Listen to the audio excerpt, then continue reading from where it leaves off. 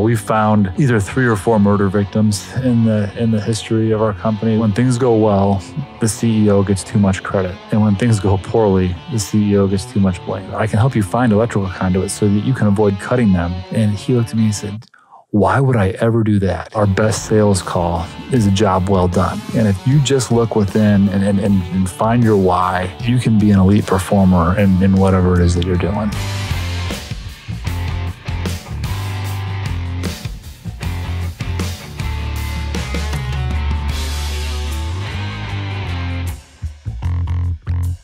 You ever have one of those projects that won't die? I was getting an email this morning about a project that was mostly done in 2019. Like I remember working, it's almost like a nightmare, right? It's like a bad dream. I worked on it during the pandemic. I remember this. I worked on this job. You said it and I shuddered a little bit. I was like, no, okay. There's so many people that worked on this job that aren't with us anymore. You know, I mean, they are physically with us still, but they aren't with our company anymore. So yeah, that one came back this morning and it was just like, okay, all right, that's how we're going to start the day today. So okay, that's how the day started for me. I'm coping right now with the realities of construction. This is where we are at. Things just keep surfacing. Yeah.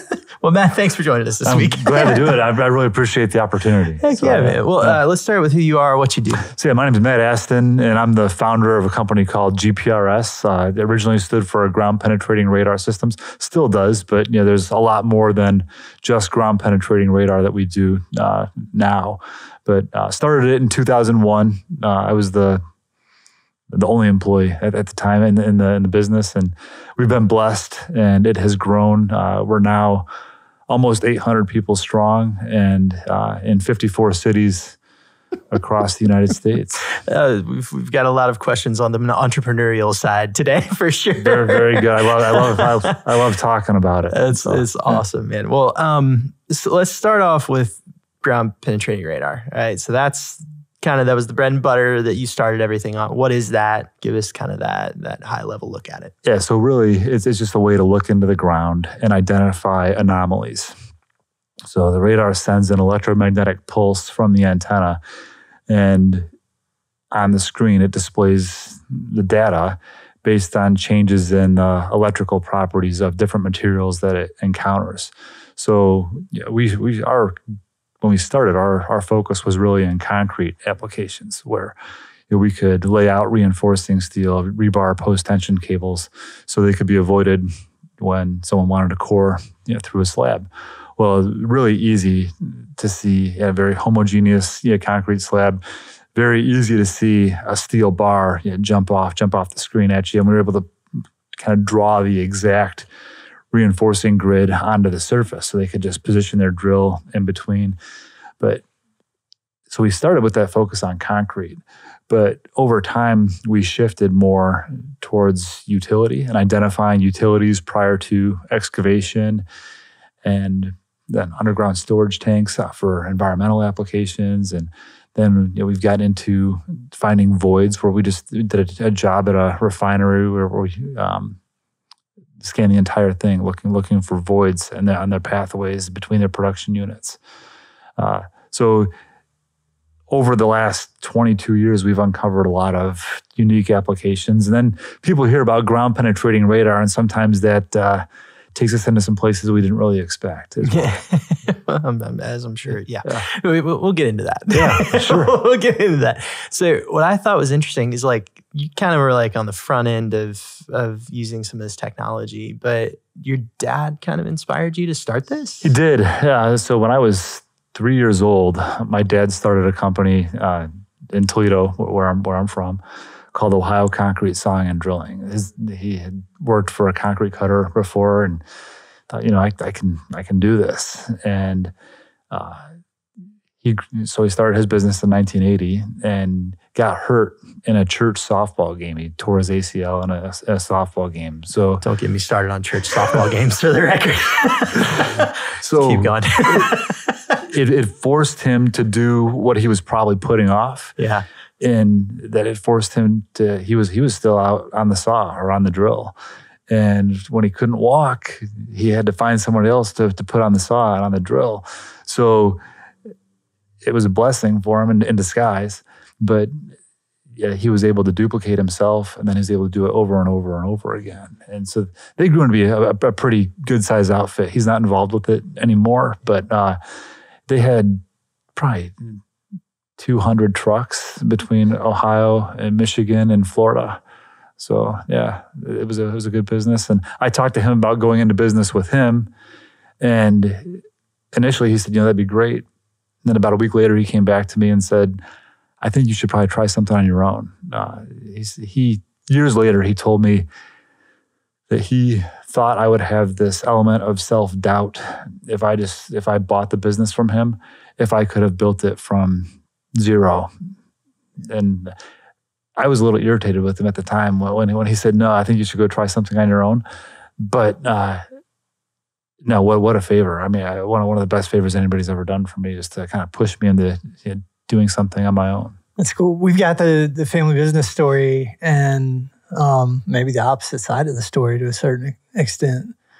We've run parallel in business too. So 2001, you kind of start up on your own. I wouldn't have even imagined this technology was very prevalent at that time. It was actually scary. We knew about 5 or 6 companies in the US that were providing this as a service, mostly focused on the concrete side of the business again. And I had made arrangements with an individual, we'll call it in the central US, where I was going to go ride with him for a few days and just get a better understanding of, I was pretty green. I was 24 years old when I started GPRS. And I was going to go ride with this guy for a few days. And about a week before I was supposed to go, he called me and said, hey, cancel your trip. I'm shutting this down. I'm not doing this anymore. And he was doing a job at a critical facility, and he missed a high voltage electrical conduit. And they cut through it. They shut the facility down. And he said, there's too much risk here. I'm not sleeping at night, we're wondering if if I'm accurate. So, forget it. And yeah. Golly. But you ran through that headwind. So I in spite of it all. Yeah. So the training was in New Hampshire. So on the way out there, I didn't really fully understand what I was getting into yet. So on the way out there, I was a little scared, and flying home from that training, really, I was terrified. What am I going to do? How is this going to work? Yeah, I basically know how to turn this system on, but how to apply this on actual jobs where people are really going to be expecting me to perform and do exactly what this is going to be tough.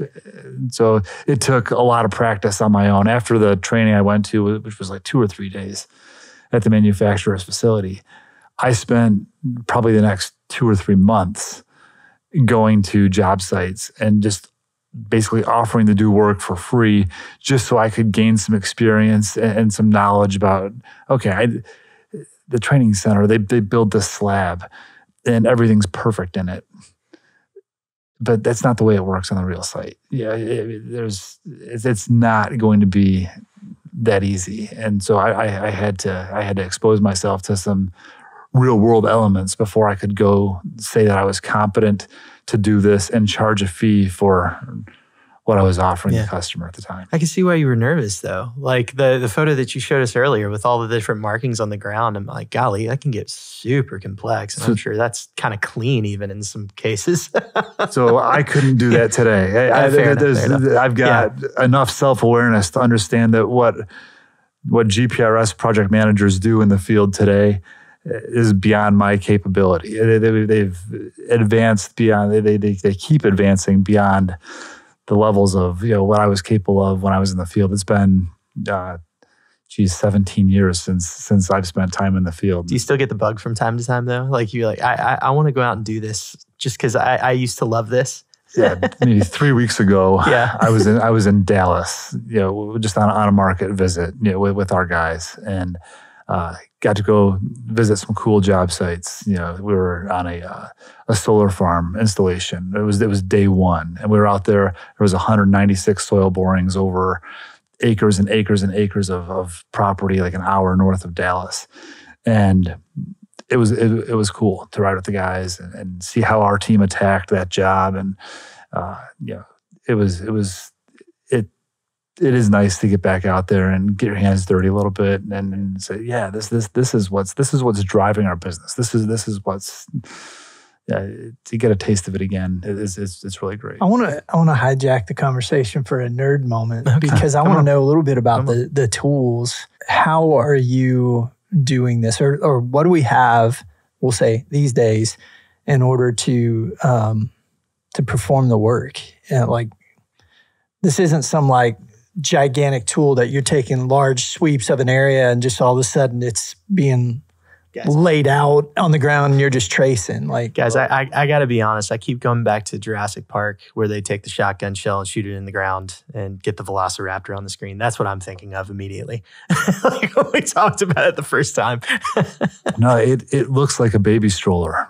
For our utility work, it looks like a baby stroller. And then our concrete work, now it's about a 4-inch square box. Yeah. So we can use it in this pretty tight space. But yeah, the principle is exactly the same. There's just a frequency that leaves the antenna. And as we push it, there's a servo wheel that moves. And as that wheel moves, it tells the signal to transmit the data onto the screen. And we look for the anomalies. Then we're trained in how to map those anomalies from what we see on the screen onto the surface. Then we've developed a process we call SIM, subsurface investigation methodology, where it leads to, last year we were 99.87 accuracy on the work that we did. We did about 120,000 jobs nationally last year and 99.87 accuracy. So very proud of that. Our goal is 100% subsurface damage prevention. We're not quite there, but we're getting closer. But yeah, the typical equipment in our truck is a few GPR antennas, a couple for underground, and one specifically for concrete. And that covers probably 99% of the applications that we use GPR on. But then we have some tools that we supplement the GPR with. So a lot of the state one call, the 811 guys that go out, the contract locators, the wands that you'll see them use, every single one of our truck has those. We would not be able to do what we do without that equipment. There's limitations that are associated with GPR that we can't necessarily overcome. So by supplementing with some additional equipment, that's how we're able to receive those or achieve those results. 9090s, 87. There's a few other services that we perform. Video pipe inspection, where we run the cameras through the sewer systems to identify deficiencies or degradation within, or cross bores that have been drilled through the pipe unintentionally. We've got lasers. We've got about 24, 25 3D laser scanners, spread around the country. And then now our newest service is leak detection. So finding water leaks, which are prevalent. I heard you explain this. Can you share with the class what it takes to detect a leak? Because it's audio, right? It is. Yeah. So we're listening. We've got a box that we set over so the first thing you have to do, you've got to find the pipe first. So that fits well into what we do. We can find the pipe, but then you've got to move this box and place it over the pipe, and you've got to listen for flow, and then keep moving the box, and then move it back and forth, and until you find this change where it takes a lot of training, a lot of practice to get to the point where you can be confident. Because the last thing that anyone looking for a leak, the last thing you want to say is, "Hey, I've got one here." Then you bring out the excavator and you bring out the crew, and it's bone dry when you get down to the pipe. So put the jackhammer right there. Yeah. Dang it! No, over there. No, never mind. Yeah. But our team's done a great job with this, and so you got small water lines, even residential lines, and they can find these leaks within. I would imagine that like inches sometimes. Musicians might be pretty good at that. Right, like because if you're detecting little nuancy things in there, I wonder if I'd be good at that. I'd like to try my hand at this. I think patience is really the key. That I lack. Yeah, because if you're looking for the reality is, if you're looking for a leak, you want there to be a leak, right? Of course, yeah. And so I would gravitate toward, okay, that might be a leak. It probably is. You're right. And no, I think a more thorough, slow it down, a more thorough investigation before you commit to, hey, there's a leak here. And that's how you avoid some of those dry spots. Mm-hmm. Have you had to develop any sort of like training programs within the business? Because like you've grown this thing so much over the years. Have you had to do some sort of internal training stuff to how does that operate? Can you give us kind of a peek? That's really the key behind our success is that our people are definitely the key. But part of that is our people in the training. We have 3 full-time former project managers who are just dedicated to training new people and our experienced project managers as they come back for advanced training or training on a new piece of equipment. But we bought a facility a few years ago. One of the first things we did, it was a 17,000 square foot warehouse. And then one of the first things we did was we hired my dad's company, Ohio Concrete, to cut out about 3,200 square feet. And then we worked with some engineers and some builders to draw up a slab. Yeah. And with post-tension cables, with conduits, with Smurf tube. Do you guys call it Smurf tube down here? The flexible conduits that can kind of go. I haven't heard that. I haven't heard that one. No. It's common on the West Coast for sure. Okay. So it's just a flexible conduit that you can kind of bend any which way. Yeah. So that's mixed into our slab. But then, so it's a mix of rigid and plastic. And then we put this pink foam on the bottom because that pink foam simulates air underneath. So it's a 3,200 square foot slab on grade. But a lot of the work that we do was on elevated decks. So we put that pink foam underneath so it looks like it's on an elevated deck, even though it's not. But then, so mixing in bursting steel, mixing in beams, everything that our guys are going to see on a site, we basically built it over this 3,200 square foot slab. Then we built a simulated gas station with underground utilities. And we've got a phenomenal, one-of-a-kind training center. Then we do train all of our project managers. They come back to our headquarters for 2 weeks. And one of the weeks is spent at the University of Toledo. It's a 400-acre campus that they've basically opened up to us. And in exchange for us helping them find utilities, we can train new project managers in this real-world setting. So it's been a great partnership. Yeah, I would imagine that training is the key to anything like this. I want to dig back a little bit, though, because before current day, so you had done Trump Tower. Oh, yeah. That was pretty interesting. So, but I noticed you guys were trying to find Nelson studs on a bridge. Is that right? We weren't trying to find them necessarily. So, when that was summer of 2006. Yeah. In downtown Chicago, it used to be the Chicago Sun-Times building. Yeah. And they demoed that. It's right at Michigan Avenue and the river. Yeah. And they demoed the Sun-Times building, but there was this bridge that starts at Michigan Avenue and extends west to Wabash. And it's just a 5 or 6 inch concrete slab, but it's supported by these I-beams. And when the Trump organization bought that property, they bought the rights to that bridge. Well, to build the building on it, they had to make sure this bridge was up to code. And City of Chicago code was there has to be Nelson studs every 9 inches along every one of those beams supporting that slab on that bridge deck. So our scope was to lay out every I-beam supporting the deck, and then to lay out all of the steel that was perpendicular to every I-beam. So then the drillers would come right behind us and core a hole down to the top of the beam, pull out the core slug, then steel ironworkers would come in, and weld the stud in place down to the top of the beam. Then they pour it back, you epoxy it in, pour a little topping slab over it. And they had to do that every 9 inches. It worked out to, I still remember the number. It was 3,892 locations along that bridge deck. Talk about tedious. It was tedious. So, all right. So, and the measure of okay, that's pretty tedious.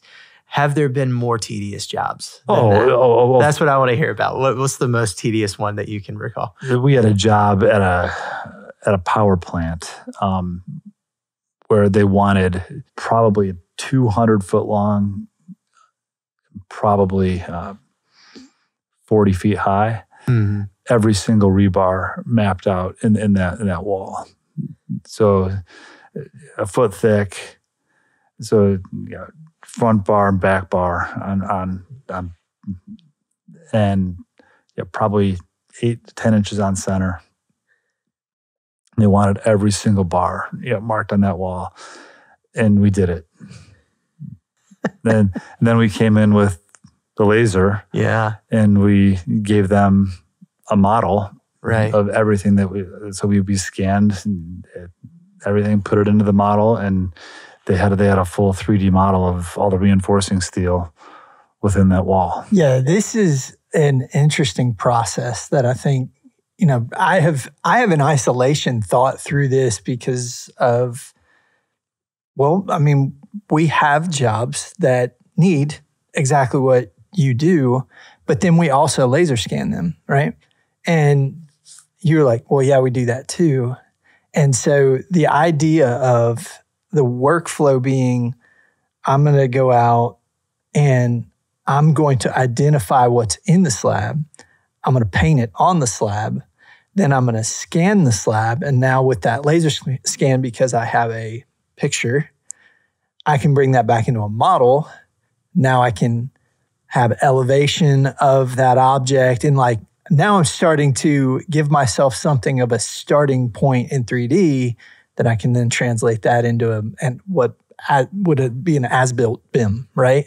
So, and I'm thinking, hey, this would be a great idea, but you guys are ahead of that. You're doing that. We're doing it. We just did a neat job on a 26-story concrete structure, post-tension concrete, and it's being repurposed. Yeah. So a lot of new penetrations for plumbing and electrical and communications. And before the trades showed up onto the site, the general contractor had us come out and we marked out all the post-tensioning systems, I think on half of the floors. Then we brought in the laser behind. So then now they've got this BIM model of each of the floors with the exact reinforcement plan over the entire thing. So they can actually, they're planning all of their electrical and mechanical penetrations, communications around this BIM model. So laying out walls to be within, the areas, avoiding the post-tension cables. And it's worked out wonderfully. Well, you guys, what's the level of accuracy on something like that for I know that this is about 3 inches from the face of the slab, or how accurate can you give that? On a post-tension cable? Sure, yeah. I would say to the center of a tendon, probably within 1/8 of an inch. 1/8? Yeah, I would feel confident that, let's say we had number 4 bar, and the number 4 bar were 6 inches on center. I would feel extremely confident with you drilling a 4-inch hole in between the 6-inch grid without touching steel. You'd be like, thread the needle here. Boom. I could do that. Yeah, I could do that. So if I can do that, our project managers can do that. No problem. Fair enough. Yeah. I'm thinking through maybe on the design side of this. I have that as built, and now that's going to inform how I'm going to go about penetrations, different things like this.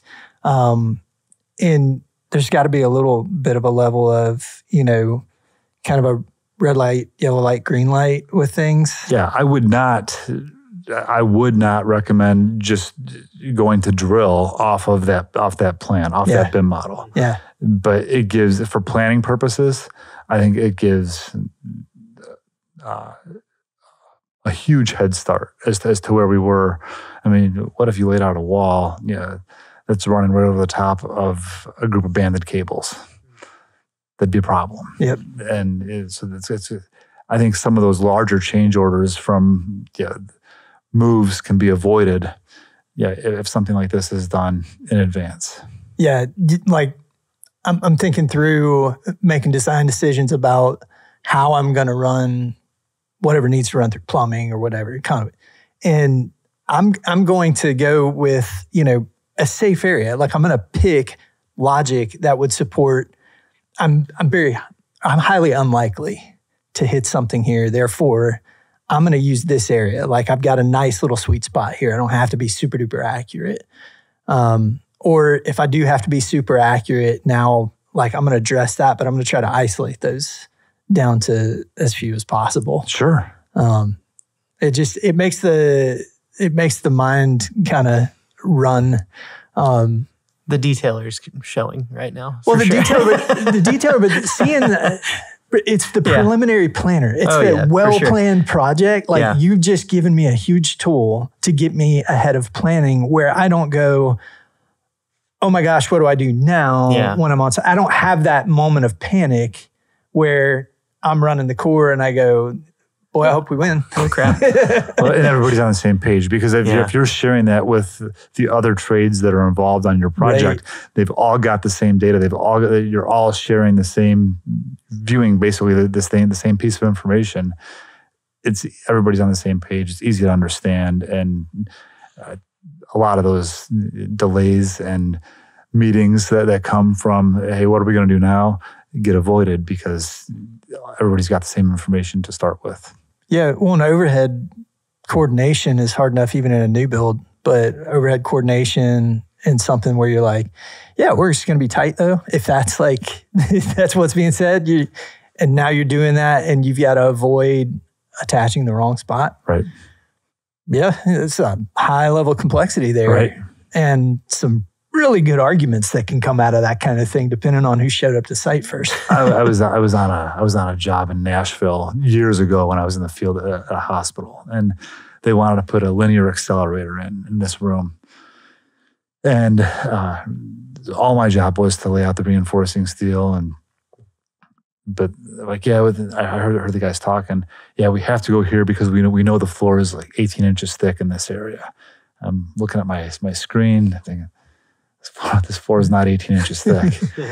And I said something like, hey guys, I heard you saying the floor has to be 18. It's not 18, it's 8. And they're like, no, just mark out the steel, pal. And I said, no, look, I promise you, I know what I'm doing here. I've done this a lot, thousands of times. I'm looking at the thickness. This floor is 8 inches thick. They're like, the architect said it's 18. The engineer said it's 18. The plans say it's 18. You want to go get a drill and we can just do a little pilot hole through here? And so I took a tape measure, marked out 8 inches on the bit. And it's just probably like a 1/4 inch bit. And this guy starts just drilling down. I picked a spot for him where he's not going to hit any steel. He starts drilling down, and I'm watching my black Sharpie mark get lower and lower, closer to the ground. As soon as that thing disappeared, his hands just dropped. And oh no, it's only 8 inches. I'm like, I told you. The plans aren't always what they're indicated to be. The reality is sometimes the plans are inaccurate. And this is a great way to chat. That is an amazing little thought, because so often I think engineers and architects get into this place of thinking that everything that they put on their drawings happens in the field. Yeah. There's this complacency about it. That ain't the way it goes. There's so much cowboy crap happening out there that you're not aware of. And so checks and balances are needed, in other words. We hear it all the time on utility jobs where we're looking for utilities before an excavation. Mm-hmm. Hey, there shouldn't be anything here. Oh, okay. We'll see. Well, let's see how this goes first. But you got a 13-2 line running through the middle of their excavation, and there was something there. It's a little bit of a bad day if you hit that, for sure. Yeah.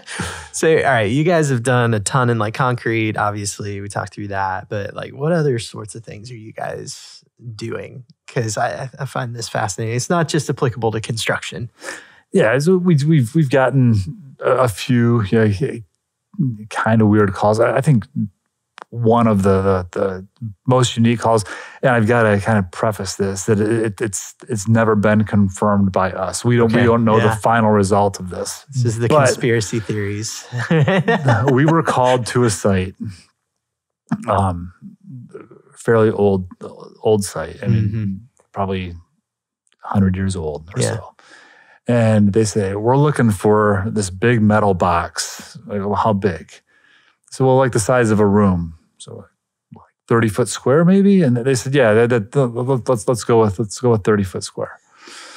So we're on the site, and they give us a couple acres to scan. And so we've got this grid going, and we're scanning. Finally, we get to something like, okay, we could be onto something here. So we tighten up our spacing a little bit and kind of mark out a perimeter and say, hey, look, we think we've got something here that you might be interested in. And they come over, they look at it, they say, all right, guys, time to pack up. You get out of here. Well, hey, what do you think this is? Because we want to know. We found this. Well, like, no, get in your car, go, get out of here now.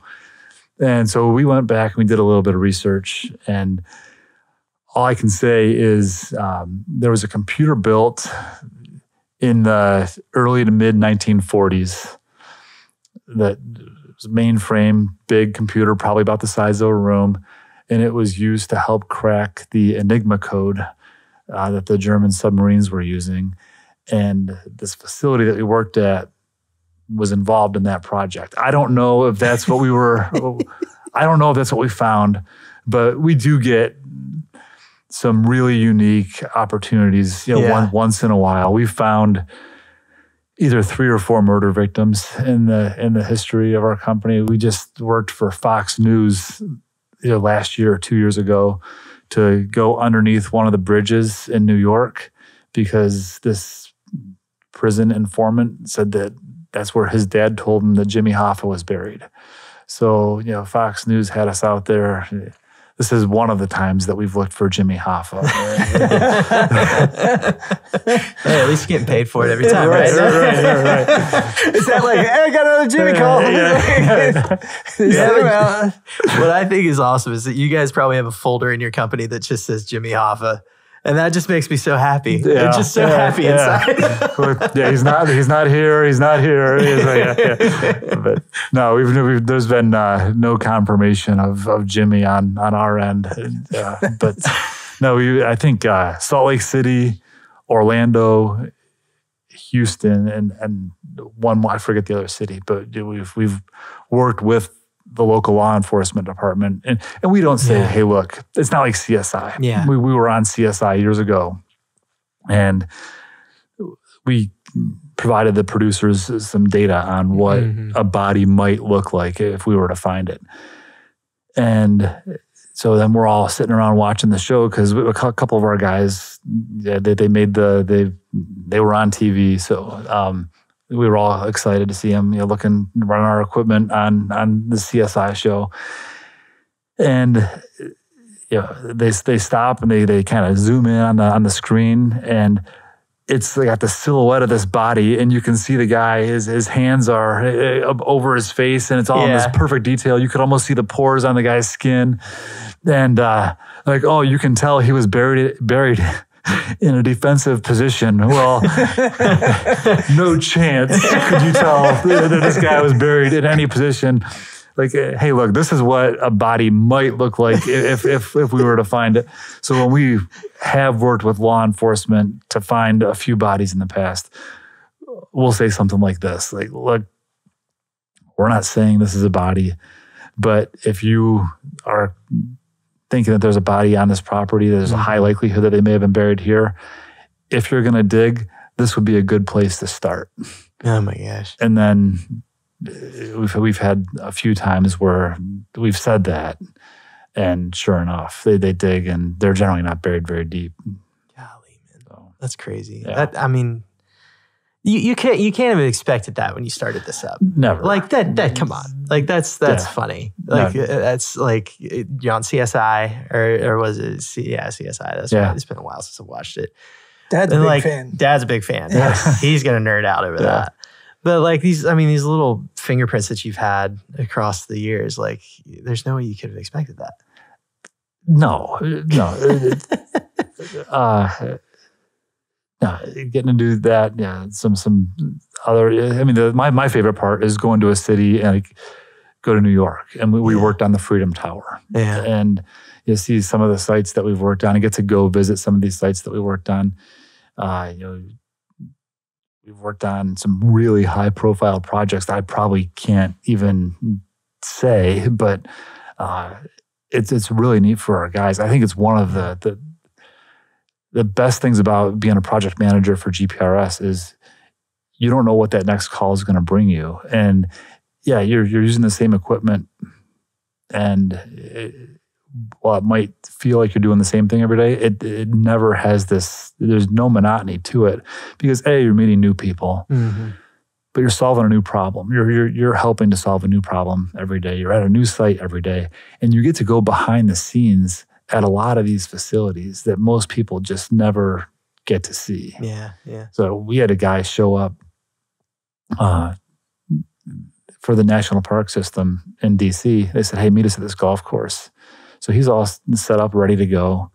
He's got his equipment ready, and they're like, "Pack your stuff up. We're not going here. Just follow us." So they're kind of going into the heart of DC. They pull up, and the bollards go down in the street. He follows them through. They pull up to the White House. Need you to scan the lawn.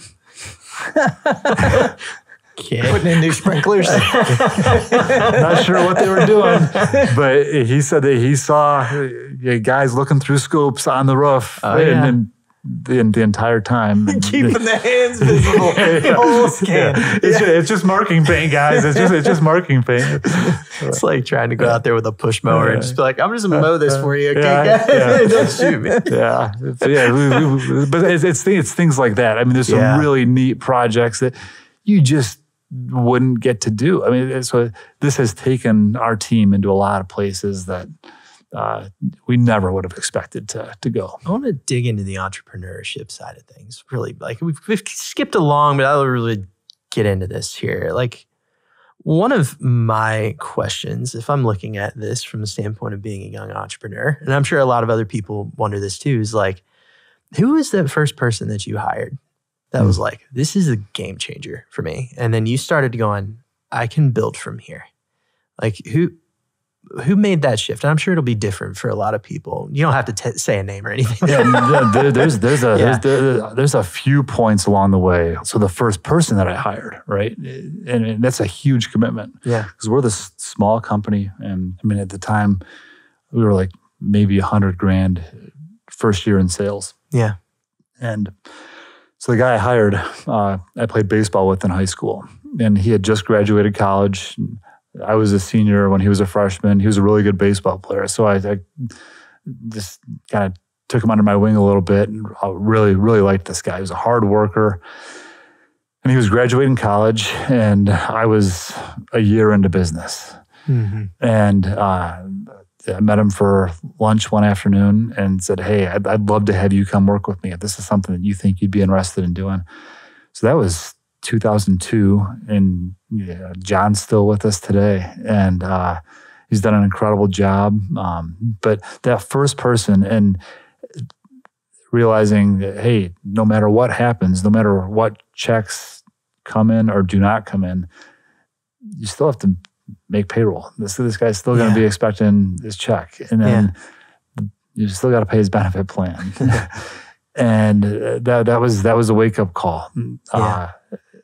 And then there was another point in time. This was 2008. We're still really small, probably 7 or 8 people, and mostly Ohio.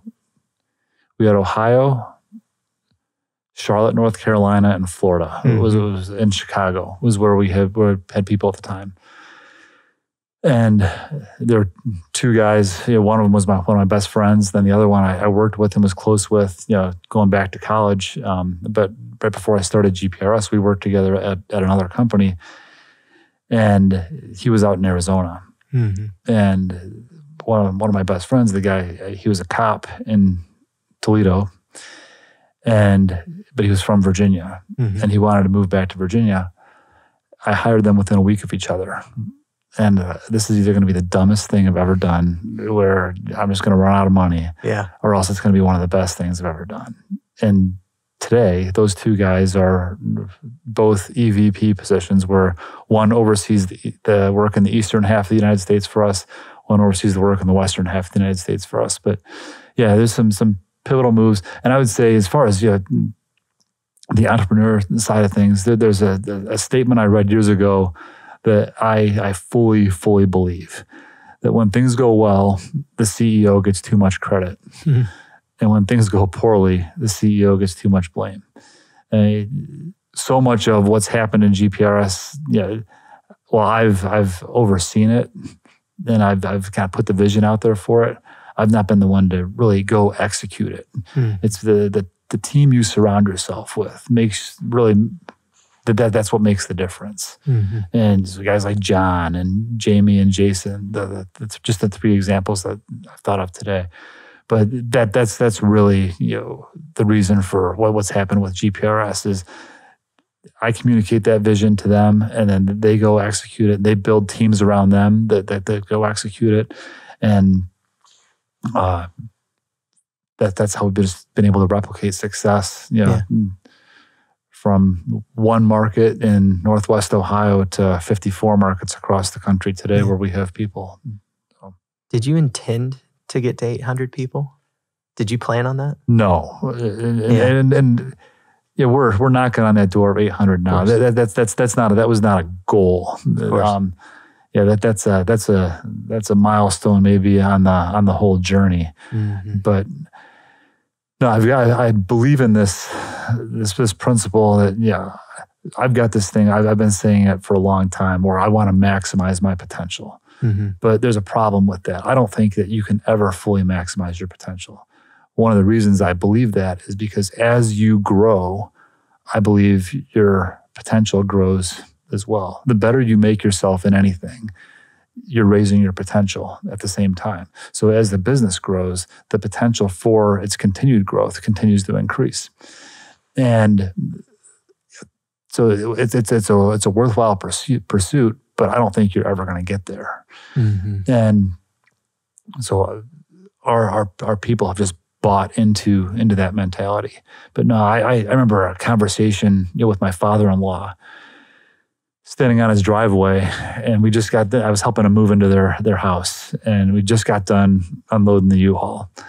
And he said, "Matt, what do you think GPRS can become?" And this was a couple years into the business. There may have been 3 or 4 of us in the company at the time. And I said, it'd be really great if we could have one person in Detroit, one in Cleveland, one in Toledo, Cincinnati, Columbus, Chicago. And if each one of those guys were doing, a couple $100,000 a year in revenue, that'd be a great business. And it would have been. That would be a great business, doing maybe $1.5 million, $2 million a year. But we've just been blessed beyond that. And it didn't stop there. And instead of having one guy in Chicago, we have 15.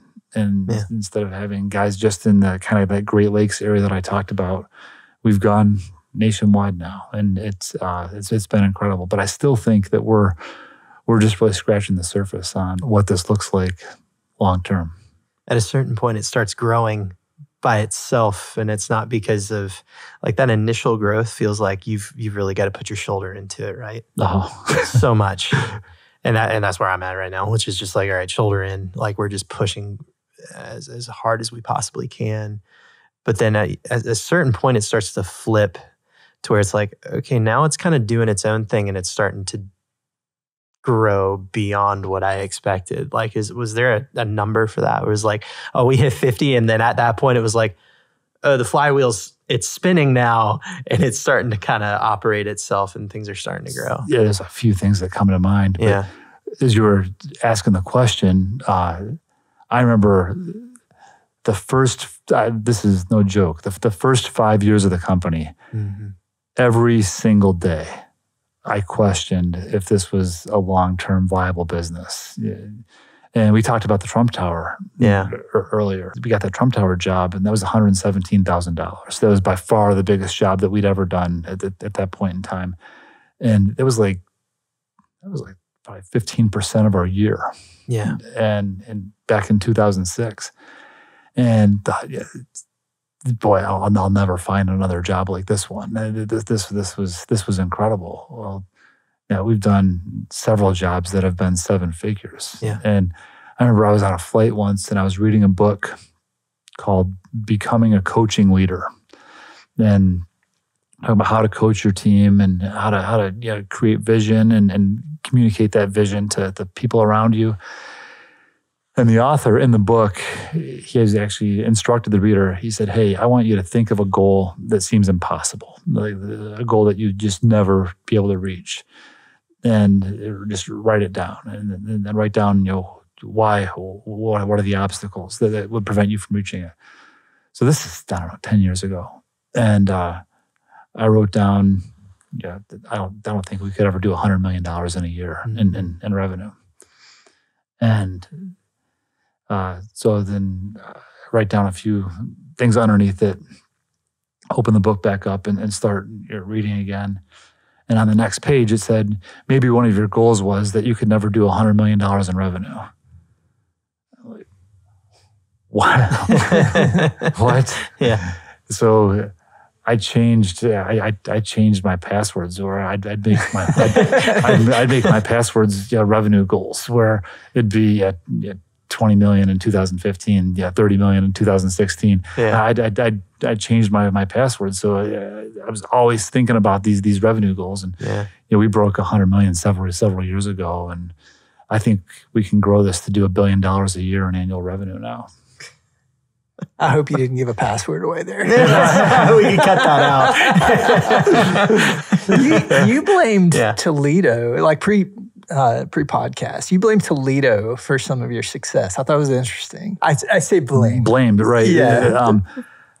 I think it was a blessing. Yeah. To be born where I was, to be from. I've lived there my entire life, and Toledo's about 500,000 people. Yeah. It's 50 miles south of Detroit, and it's 120 miles west of Cleveland. Within a 4-hour drive, you've got Chicago, Indianapolis, Cincinnati, Columbus, Dayton, Detroit, Pittsburgh, Cleveland. I might be missing one or two. So it's in the middle of this huge population center. And I realized pretty quickly that if this business was going to grow, I was going to have to look outside Toledo. So when I hired that first guy, I put him in Cleveland. When I hired John moved to Cleveland.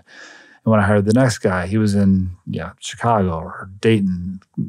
Dayton works well because it's an hour from Columbus and it's an hour from Cincinnati. So easy to get to 2 cities pretty easily. I think what we were talking about earlier, if I were born in Chicago, city of 9 or 10 million people, there's so much work there that I don't know that I ever would have looked outside of that area.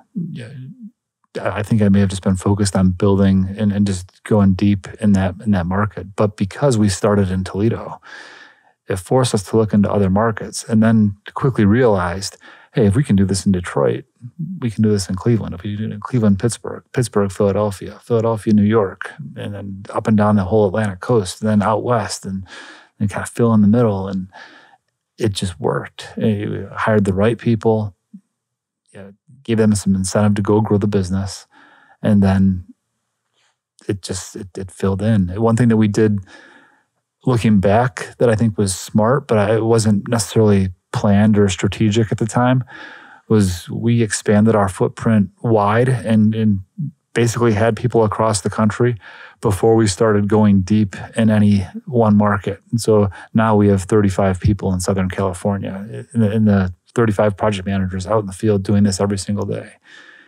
Well, we were expanding into other cities, but we still only had 1 or 2 guys in Southern California. There was this world of potential in front of us. But, like, hey, let's get somebody in Seattle. Let's get somebody in Portland. Let's get somebody in Denver.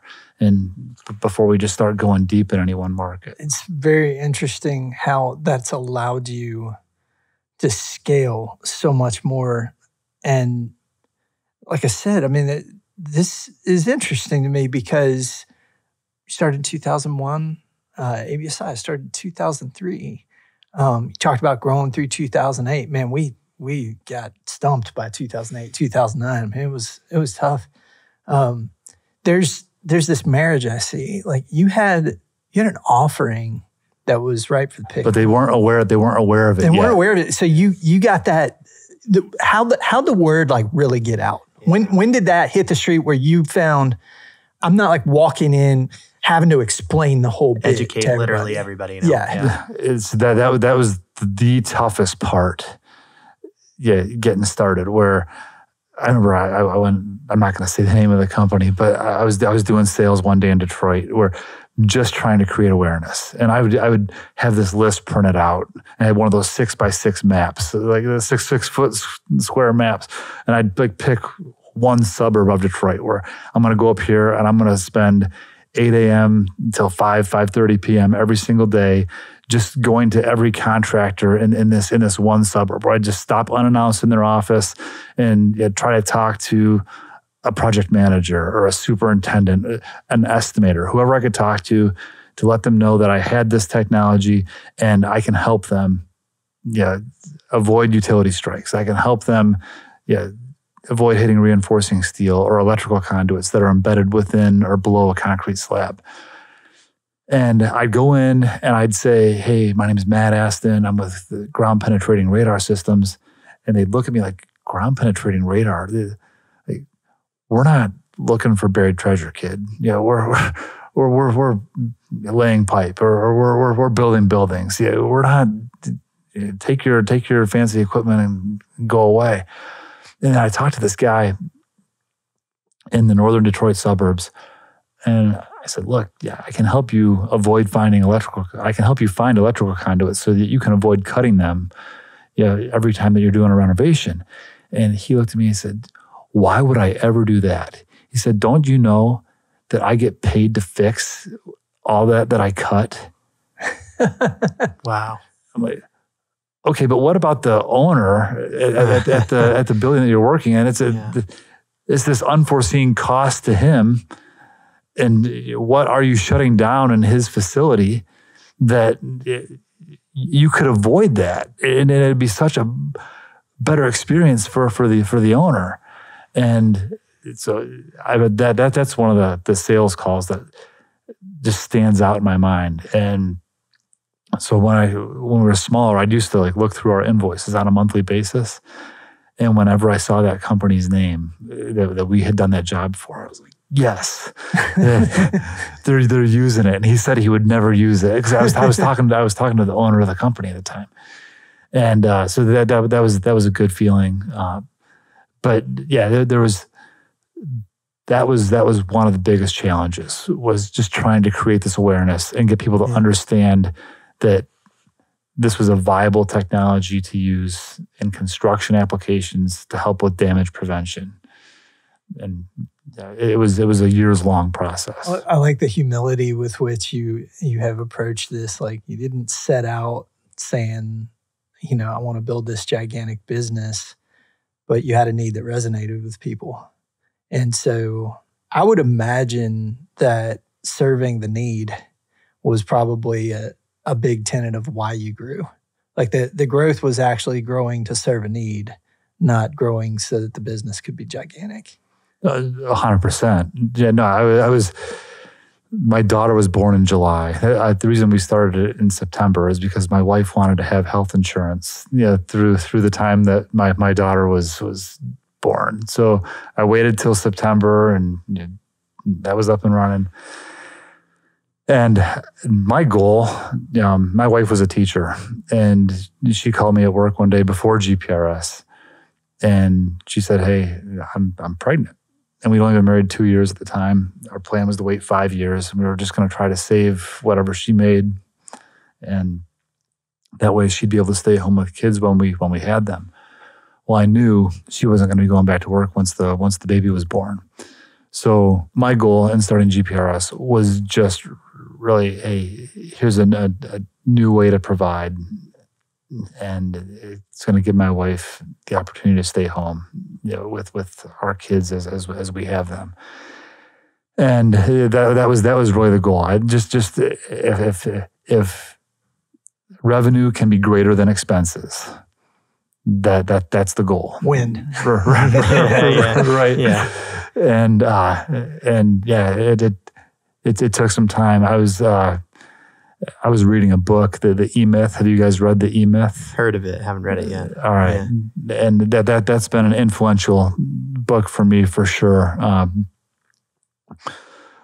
Basically says the reason businesses fail is because the owner spends too much time working inside of the business and not enough time working on the business. And it's when I was reading this book is when I was doing the Trump Tower job in Chicago. Yeah. So I'd go do the job at the day, and at night I was reading this book. This is exactly what I'm doing. I'm working in the business. I'm not working on the business. So when I finished it, I started coming up with this plan. This is how I'm going to remove myself from working inside the business, how I'm going to work on it. And then I hired someone to replace me. Actually, I brought John back from Cleveland to Toledo, put somebody in Cleveland. And then I spent the next year, I was either in Detroit, Columbus, Cleveland, Chicago, Cincinnati, every single day. And I'd go to Chicago. I'd drive 3.5 hours to Chicago. I did not have any appointments lined up. I just looked for tower cranes. Mm-hmm. And then I'd throw my vest on, I'd throw my safety glasses and hard hat on, walk into that job site like I knew what I was doing, and I'd walk around until I found the superintendent's office. And then I'd just ask for 10 minutes. If I could give a demonstration, I'd give the demonstration. If they didn't have time for a demonstration, I would schedule one or ask who I can talk to set up a lunch and learn in their office. And so it was a lot of sales time, a lot of windshield time, but all those little steps, that's made us what we are today. I love it, man. I love the backdrop of that and how you're trying to do the next right thing. And it resulted in a lot of success for you. But you don't always know what that next right thing is, right? So you're kind of you're guessing along the way a little bit. And I remember I told you my strategy was to go out there and look for tower cranes. Yeah. Well, one day I get to Chicago and it's this heavy, dense fog. And I can't see anything. So I'm literally driving up and down the street looking for construction fencing around properties because I drove 4 hours. I'm not going to waste my time here. I'm going to try to do something. And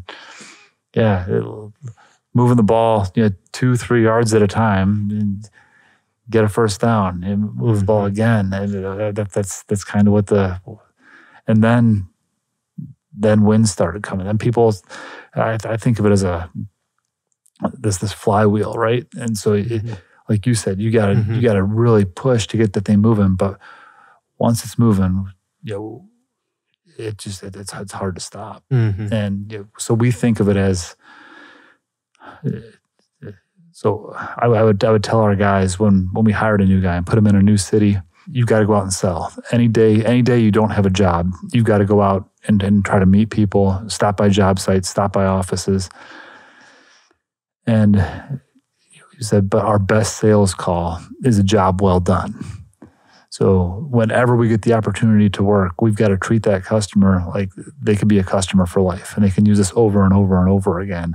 And that's how that flywheel just gets moving hard. Every customer is an opportunity for more work. And now we've got customers that we do jobs for, 200-300 jobs a year. That's I could sit here for the rest of the day probably and pick your brain on this stuff, but I know you got better things to do. So I think we need to wrap it up and ask you our megaphone question. Okay. All right. So if we gave you a megaphone for the whole construction industry to hear in around 60 seconds, what would you want to say? What's the sort of thing you want to soapbox on? Yeah, I just think that it kind of falls back to that potential thing. We are capable of so much more than we realize, and it's really easy. The world around us makes it really easy to be average. It doesn't take that much. I mean, you show up and you do what you say you're going to do. You're already probably moving into that above average category. If you can show up on time and just fulfill what you say you can do, you're already probably above average. But if you just push yourself and you find something within you, you can move into that elite category. It's easier to separate yourself than what most people think. And if you just look within and find your why and find some motivation, you can be an elite performer in whatever it is that you're doing.